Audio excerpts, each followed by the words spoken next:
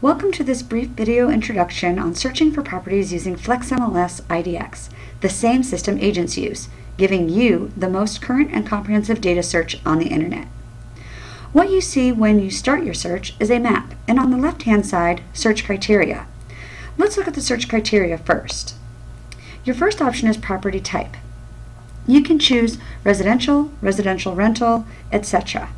We're going to stick with residential. Next, you're going to want to look at dwelling type. If you are looking for a freestanding residential home, you will want to choose single-family detached. If you are looking for a condo, you'll want to use apartment style or flat or loft. Scrolling down, you will see many common fields that you will want to enter criteria into, like list price. Here you can enter a range, let's say between $300,000 and $350,000. You can also select criteria such as number of bedrooms, bathrooms, approximate square footage. Scrolling down, there's one category that has become quite popular lately, and that is special listing condition.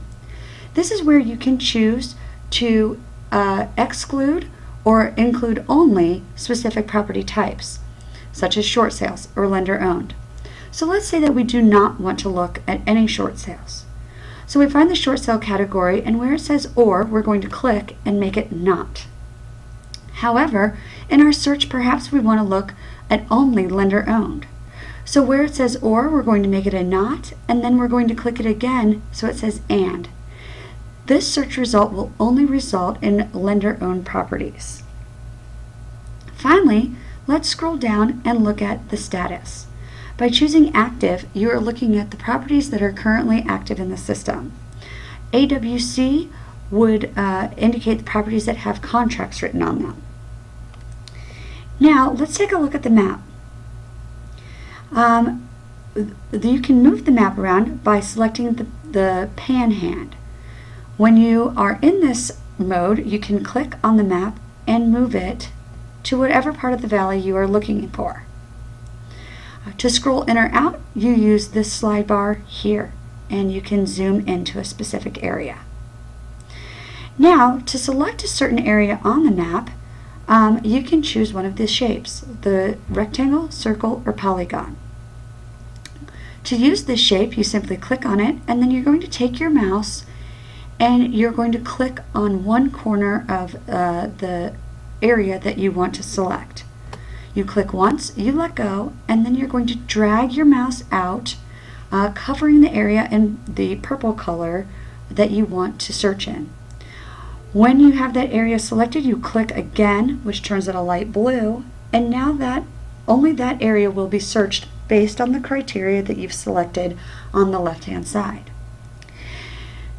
Now, the properties showing here are the properties in our search criteria, so let's go ahead and take a look at our list. When you click at list on the top right hand corner, it is going to give you a list of all those properties with some information.